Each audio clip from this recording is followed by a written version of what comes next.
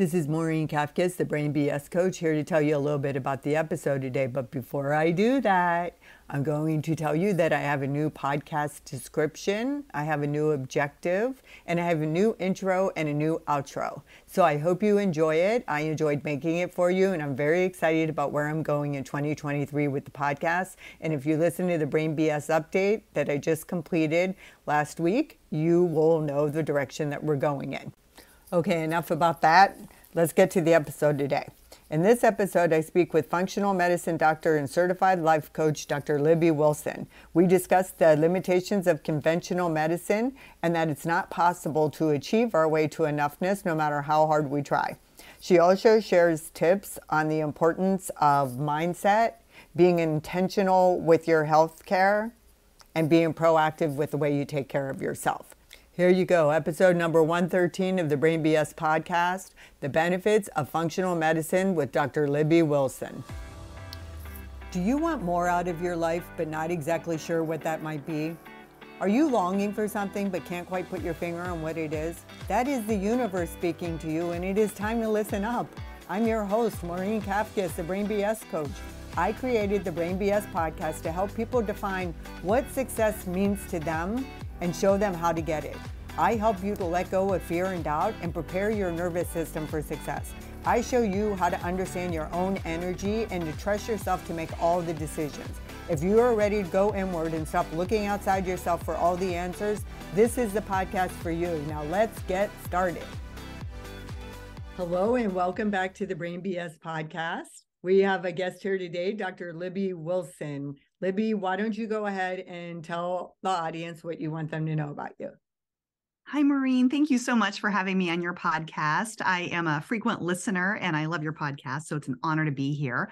I am Dr. Libby Wilson. I was a family doctor for 15 years, and I was really frustrated in that role because the system is set up to see a lot of patients really quickly and to diagnose problems and assign a pill to the solution. And I just left every day with the thought, I'm not really helping anyone. And that did not lead to good feelings. And this is all before I understood coaching and knew the model and all of this. So I was on a quest to find a different answer, and it really kind of started with not finding the answers I was looking for in conventional medicine for some problems my daughter was having, but also not finding the answers I was looking for. I felt like I was a person who was pretty healthy, but didn't feel super great, and thought, my gosh, isn't there more that can be done for somebody like me? And the truth was, in conventional medicine, there really wasn't, that I was aware of. Okay, So well, I'm going to stop you there. Yeah. Perfect time. Yes. We were understanding a little bit of the problem and what inspired you. So It's a perfect segue into, before you tell your story. Yeah. Because we all want to hear it. What is something that you, I always ask the people on the podcast this first, what is some kind of brain BS, something you thought was factual about yourself that you've come to realize is fictional through the power of coaching? And then we can go into your story. Yes, absolutely. Yes. So I have two, and they kind of relate to each other. And the one that I hear other people say too is enoughness. You know, the thought I was telling myself that I believed was true was, I can achieve my way to enoughness. And I tried really hard for a long, long time to do that. And, you know, from starting at a young age to straight A's in school, you know, straight A's in college, honors grad, honors programs, med school, successful practice, that didn't do it. So then I switched to athletics. You know, I started doing running, and then marathons, and then Ironman triathlons. And, you know, I pursued that whole route, and that didn't do it. You know, it didn't matter. Kill you? It almost did, I think. Yeah. But you know, and you know, that thought then led to another thought that was really difficult to deal with, was there must be something inherently wrong with me. Yeah, because you still weren't satisfied. Yeah. None of those things did it. I just didn't feel like I kept thinking this next thing is going to be the thing that lets me know that I'm enough. And, through the power of coaching, once I began to understand, it was a total aha moment for me when I heard that your beliefs are just thoughts that you think over and over again. Yeah, I remember hearing that too for the first time and being like, oh my God, my beliefs aren't factual. Right. And Yeah. this was huge. And it started to just open the door for, oh my goodness, I can change these beliefs. And, I did a lot of work through scholars and through certification and, journaling and self-coaching and working with coaches and all of that. And, it's kind of funny how it all sort of comes together at different times in your life. But I was looking through pictures of my childhood, and I found a picture of myself when I was a kindergartner standing on the front porch for my very first day of school. And I have this, I actually have it right here because I keep it on my desk all the time so I can remind myself to look at it. But I'm here in a little short dress with Ernie on the front of it and my pigtails and my little book bag. And I realized at that moment in time, I'd accomplished nothing. I hadn't even gotten my first S+ in kindergarten yet, I hadn't. But I was still 100% worthy and 100% enough then. And nothing I have done since then has increased it. And nothing that I will have done since then has decreased it. It's been inherently 100% from the beginning. And that's just something I remind myself regularly now. It's not about achieving your way to enoughness. You already are enough. And that's just been transformative for me. Yeah, I kind of had that same experience because I got my undergrad, then I got my master's, and then I got my doctorate in occupational therapy. And I was like, okay. And then I was going to start this elder care consulting business. And then I was still, and my husband would be like, oh my God, when are you going to stop going to school? Like, what are you doing? Right. And it was like, because as soon as I stopped, I was back to where I was before I even started it. Yeah. This just isn't enough. So that totally resonates with me. Yeah. And I really used to believe that you got confidence from doing things, but that's not really true at all. Right. So, no. Yeah. So I think that's valuable for a lot of people to hear. We don't want everybody to go, quit school or decide not to get their degree, but just be mindful. You're going to be the same person that you were when you started it, that you are at the end if you're not managing your mind. So, okay, let's go into your story then. Yeah. Go back to where you were kind of going towards and fill us in on what led to your changing your business and doing what you're doing. Yeah. Yeah. So, it's kind of a very long journey, but I'll kind of try to shorten it up here a little bit, is that, I was in this family practice. I was not feeling fulfilled. And I thought, my gosh, there's got to be a different answer, but I didn't know what it was. And I went looking for it when I couldn't find the answer for my daughter and some stomach problems she was having. And then at the same time, I was starting to feel like, man, there should be more that I can be done. So I started looking for other answers, and I found them in functional medicine. And functional medicine was something I had never heard of as a med student and a resident, when I was doing that path right out of undergrad school. But functional medicine is all about getting to the root cause of what's causing someone to not feel optimally. And as I found answers for my daughter and myself, I thought these answers are too good not to share with the rest of the world. And so I started to make a shift to change into a different business model. And that's where I found coaching to begin with. Actually, I hired a mentor to learn functional medicine from, and I also hired a business coach to help me set up my business. And I remember distinctly one day I'm working with the business coach, and she tells me, well, she's showing me how to set the business up, and I'm a taskmaster. I'm like, okay, tell me the next thing to do. I'm going to do it. I'm a go-getter. Right. And we spent an entire session. She was asking me how my mindset was doing. And I said, I'm fine. Like, yep, that's good. No worries there. and she didn't just take that answer. She said, well, what kind of thoughts are you having? And I had just never really slowed down to think about those things before. But she went through that with me and introduced me to some of those concepts. And again, the next visit, same thing. And I was a little frustrated at the beginning because I thought, my goodness, this is delaying me from the path that I'm trying to so hurriedly get on, right? Yeah, action. Exactly. But what I now realize in retrospect was it was the biggest gift she ever gave me, because not only did she teach me how to set up my dream practice, but she also taught me the power of mindset work. And so 3 years ago, I left my busy medical practice and I started my functional medicine practice. It's called Life FunctionalMedicine. And I work with two types of people. I help people find answers to problems that they aren't solving in conventional medicine. And I also help people get beyond the line of fine, because the truth is our bodies are designed to feel amazing. And when they don't, there's always a reason. And when they're not being found, there's a lot more that can be looked at that the conventional doctors just aren't unaware of. And I know that because I was a conventional doctor for a long, long time.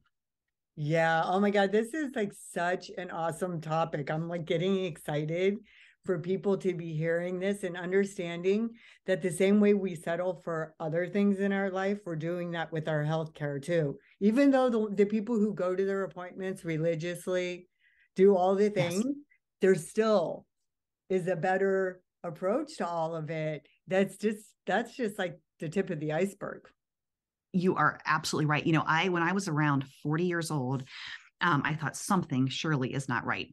And I went in, I was just feeling tired and kind of irritable. I felt like my hormones might be sort of off. I had like this really nice life, but yet I didn't feel as good as I thought it should feel for everything that I had in my life. You know, I mean, I was having to push pretty hard with the energy. And so I went in to one of my colleagues who was my family doctor too. And I had a physical, and I got the news the next day that the blood work was all perfect, you know, as was my blood pressure and the physical exam portion. And it's like, yeah, keep doing what you're doing. We'll see you in a year. Everything's great. And I remember just thinking, it's kind of this mixed emotion. You're kind of relieved that they're not finding anything that looks like cancer or anything life-threatening, but you're also sort of disappointed that really, because now that means there's nothing that we can fix.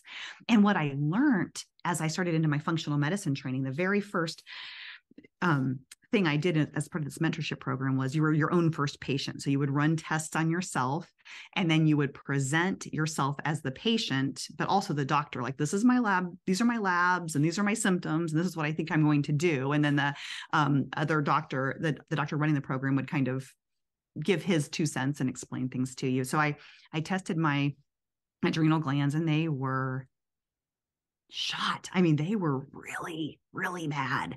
And it was a reason for my low energy and for my hormones and for all that I was feeling. And it was actually great news, because there's something you can do about that, you know? And this is all after having a perfectly normal physical.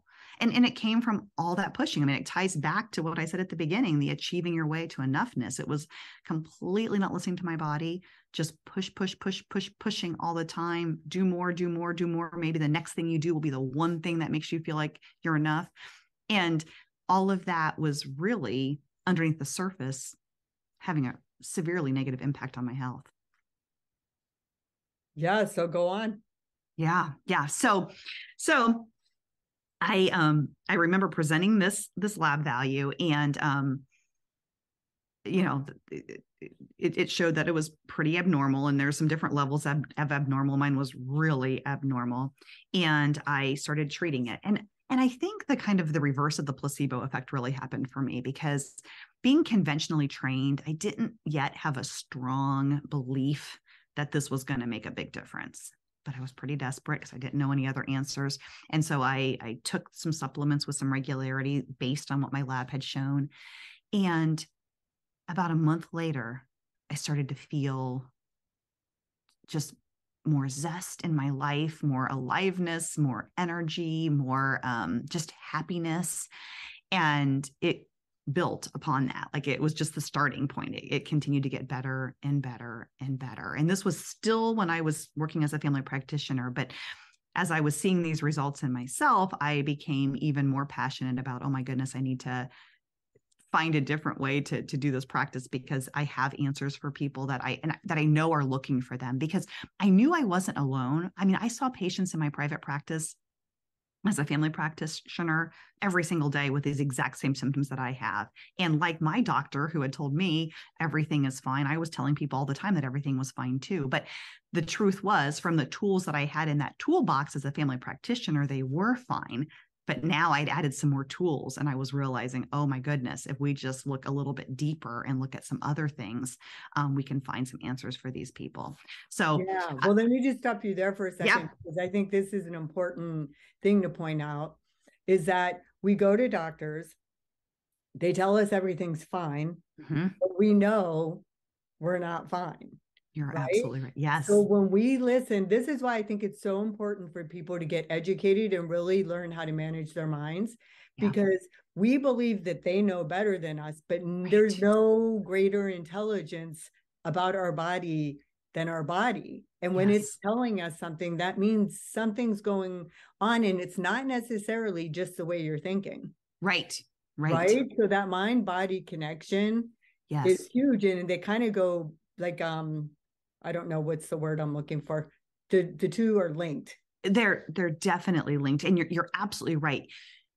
Your body is designed to feel amazing. And when it doesn't, there's always a reason. And if it hasn't been found, it hasn't been looked for far enough. And so that intuitiveness that you have in your side yourself saying something isn't quite right is always right. And I tell my patients when I work with them one-on-one, I say, listen, I'm the expert in the medicine, so I understand medicine, both traditional and functional, and I'm the expert in ordering labs and interpreting labs, but you are the expert in you. And what we need to do is take that expertise and put our heads together to find the perfect solution, and they're both equally important. I don't think one's more important than the other. I mean, it's that personal. And sometimes one comes before the other, right? So sometimes we need the physical element to understand the mind connection. And sometimes the mind is like, we're constantly anxious.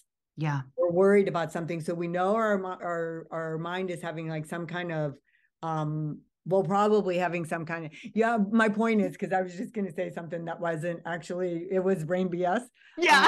You caught yourself, huh? Yes. But my point is that we become aware of things, all of us, in different ways. So the more we understand our body and our own way of thinking and how we operate in the world, the more proactive we can be about doing something about it. Yeah, you're right. And they do work together. Like I fixed my adrenals sort of physically, I was able to do that. And that really made a big difference for me. But the truth was, it kind of kept coming back because I hadn't fixed the root part of the problem, which was my thinking, and just the way I was operating on a regular basis. I had to kind of get out of this hamster wheel achievement mentality, which was keeping me pushing so hard. And I had to learn how to tap in and listen to my own body and honor what the body was telling me, instead of just always pushing through for the, whatever the marathon training plan said or whatever the to-do list said, despite of what my body was telling me. Yeah, and that's big for doctors, especially. I went to my foot doctor.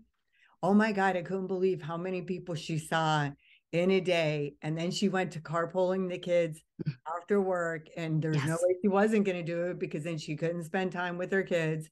Then she had the evening ahead of her. And I was just like, oh my gosh, how do these doctors maintain this patient? It's not just doctors, of course, but I'm speaking to you as a doctor. So that's why I'm pointing it out. That productivity, it's not always even achievement or aiming for something higher. It's like literally survival of trying to get through everything that's on your list every day. Another thought that I had forever that I'm still trying to break up with is, if I slow down, it will all pile up, because that used to be rather true. I mean, there was so much that was coming in to my plate every single day with such a high volume of patients that I had to, really move at a rapid pace to prevent it from piling up. And now it's not that way anymore at all. But even 3 years later, I still struggle with having to remind myself, no, that used to be the way it is. Now it's not that way. You can slow down. You can take a break. You don't have to rush, because it's hard to break up with these thoughts, especially when we've thought them for a long, long time. Yeah, I love how you say breaking up with them, but because we do have a relationship with our mind. Yes. Right. So I guess it's just like if you were in a relationship with someone who wasn't good for you, you need to figure out how to manage that person or break up with them or get rid of them or something because they're not serving you. Yes. But those thoughts keep coming back no matter what we do. And it's okay because I get it too. It's like that. I started to get urgency about developing the course that I want to create the other day. And I was like, nope, no need to be urgent. I got everything lined up. I have a schedule of how I'm doing it. I'm perfect exactly where I am. There's no hurry. But you do, whenever you feel like you really have to be in a major hurry, it's usually brain BS. Absolutely. I had this other aha moment fairly recently. Is I have this nice routine in the morning where I get up and I journal and I do a thought download and I run through models, and I'm such a morning person. Sets my day up for just amazingness and I feel great. But thought work is sort of like breath work, and I'm not a breath work expert, but if I'm sitting here right now thinking about my breathing, I can really notice it. But as I go about my day, I'm forgetting about my breathing. I'm not continuing to think about it. It's sort of the same for me in my thought work, as I spend this time in the morning thinking all these amazing thoughts. And then as the day goes on, I'm like, okay, thought work's done. Check on to my busy, productive day. And it's like I'm no longer thinking about it. And those bad thoughts that have not served me are just working their way back in. And I realized this recently. I thought, man, I'm going to have to take breaks throughout my day and just remind myself of this new way that I'm doing it and practicing it and practicing it and practicing it, because I've unintentionally practiced it for so long. It's going to take a lot longer to get these new thoughts to stick and keep those old ones from dominating. Right. And sometimes it's really helpful to have like something tangible to remind you. So you could put like a stone in your pocket or have something, or a picture, like the picture of the little girl on your desk, or, something, because it really is where we focus our attention. And when we get busy, we just go into automatic mode and we're not doing anything with intention anymore. And that's always going to happen to all of us, but you just want it to happen less and less frequently. Right. The more conscious you become of what you're creating with your, once you learn this stuff, like there's no going back. You can't decide, and it's accountability. Right. Like you can't not have accountability when you learn. And then there's people who are so resistant to this idea too. They're so resistant to being responsible for their own lives because they don't want to accept that they've been doing a lot of things to themselves and creating a lot of suffering in their lives. So I would imagine you get quite a few patients like that. Yeah, it can be a challenge to tie the two together, because I do try to incorporate the coaching aspect into my patient care model. And some people are easier at adopting that than others.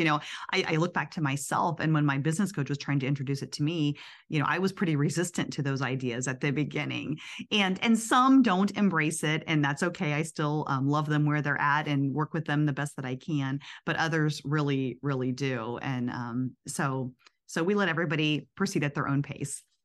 Yeah. And that's interesting too, because what we resist is really what we most need to focus on and pay attention to.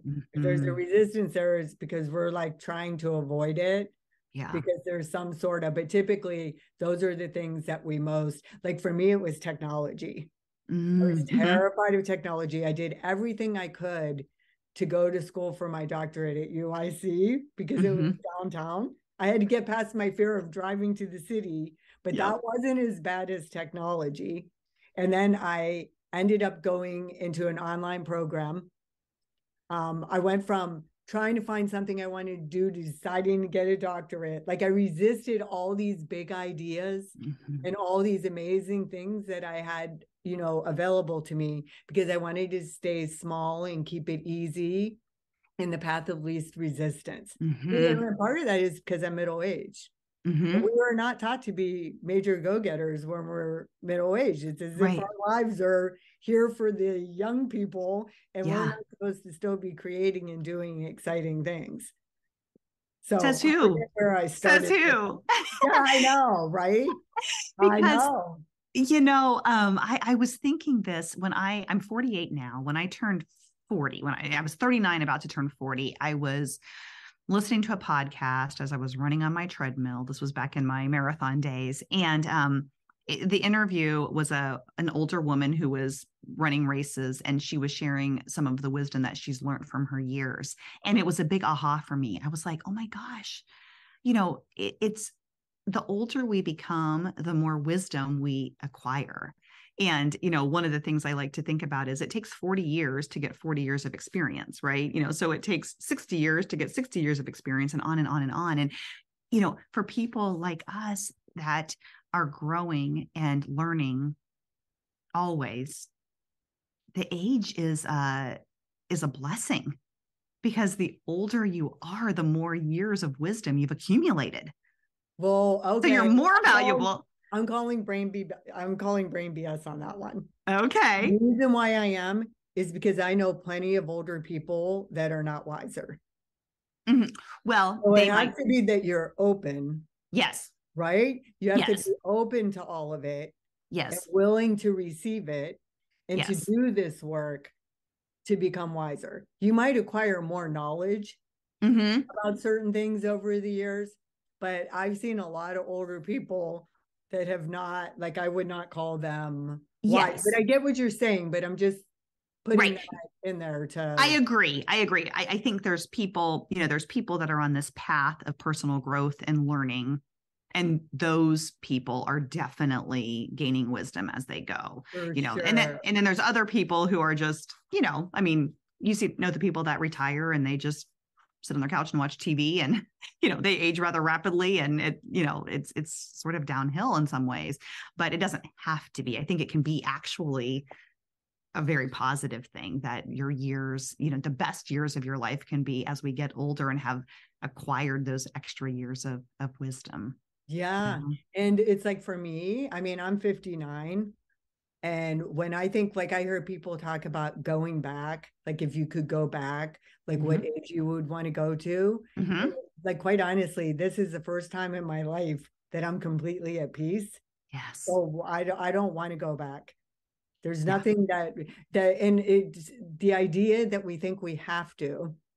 It's like a fantasy, right? It's like, no, we need to get people to look ahead to the future, right? That's Right. what all of us who are doing thought work and doing this personal work are here to inspire people to do it too, so that you can look ahead and not be stuck in the past by the limitations that you put on yourself.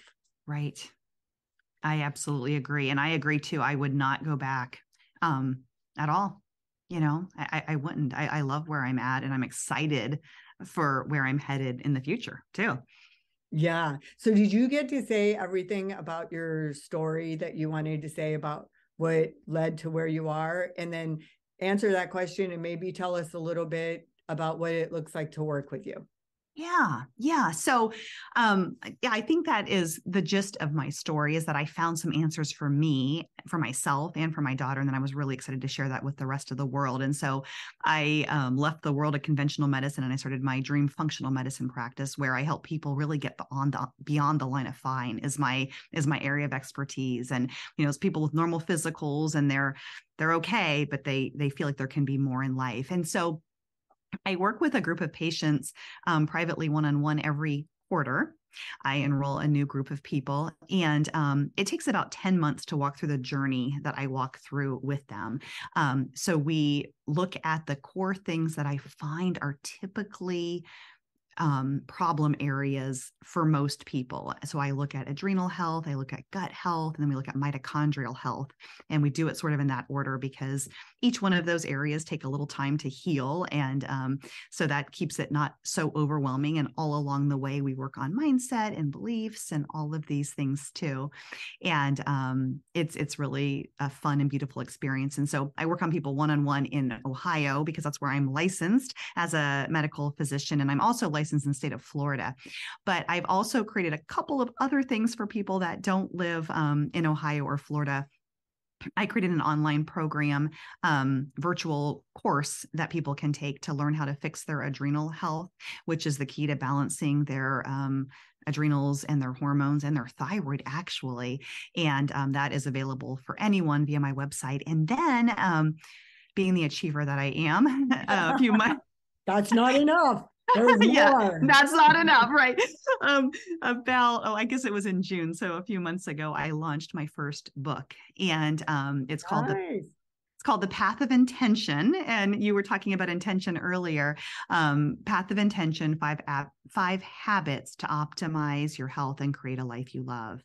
And the 5 habits are diet, exercise, sleep, mindset, and relationships. And I dive in the book and how to evaluate where you're at in each of those areas, and how to, no matter where you're at, take a few steps forward, moving you more to where you want to be, and getting off that autopilot default path of just doing the next thing, I love that you include relationships in there. Mm-hmm. Because relationships are everything. They're everything. They're just as important. I mean, I think people think, when they think health, they think diet and exercise.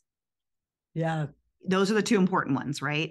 Yeah. They are not more important than the other 3. I mean, I hold sleep just as important. I hold relationships and I maybe would argue that relationships and mindset are more important than some of the others. They're all equally important. And, that is a little part of my story that I sort of skipped was, I spent some years doing a lot of marathons. I think I did 15 marathons. I did 2 Ironman triathlons. And then I moved over into CrossFit, was what I was really into after I finished doing my marathons and triathlons. And when I was still in family medicine, I went to the gym one morning before work, and there was a poster hanging up in the CrossFit gym, and it said the 5 factors of health. And it listed those same 5 factors, which are the exact same 5 factors that functional medicine talks about as well. And I just thought, this is so true and so amazing, but yet this is not what I do with my patients when I go to work here, when I leave the office. We're not set up. We aren't trained as conventional doctors to know a lot about these 5 factors. And the system isn't set up with the time to teach people about these 5 factors anyways. And insurance doesn't cover some of this stuff. So it's really, a lot of it's determined by freaking insurance companies. It absolutely is. Right? And that frustrated me so bad when I was an occupational therapist in the hospital setting. Yeah. Yeah. I agree. When patients ask me, I get the question a lot when potential clients reach out. They're like, do you take insurance? And I said, nope. And I'll tell you what, my happiest day of my life was breaking up with those insurance companies, because the visit with insurance is spent on doing what the insurance company needs you to do to document to get the visit paid for. It has nothing to do with what you as a patient care about, or me as a provider thinks that you should be informed about. It's all geared towards, I need to document these key items into my note to get the insurance company to pay for this visit. And they don't really care about your overall health and optimal wellness and longevity. They care about keeping their costs low, and I couldn't take it anymore. I just couldn't take it anymore, because it just didn't feel, and I do think, conventional medicine still holds a role. If I was having chest pain and a blockage in my heart, I would certainly be seeking out conventional care for a stent or having that fixed, or I break my leg, or, there's definitely a place for it. But when it comes to optimizing your health and feeling amazing and really fixing problems at the root level, functional medicine has so much to offer that many patients don't even know is an option. Yeah. And even aside from that, like, say somebody doesn't want to pay you Well, Hmm. if they don't want to pay you to work one-on-one, do you have a course just on adrenals, or do you have a course around this other, like the Yeah. program that you do?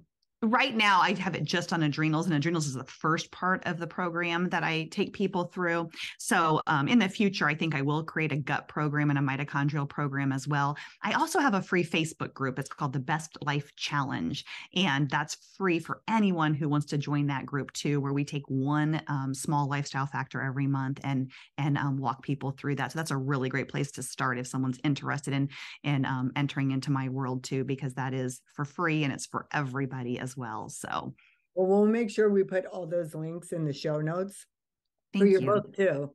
Yeah, thank For your you. book, Thank yeah, you. for everything. We'll put that in the show notes.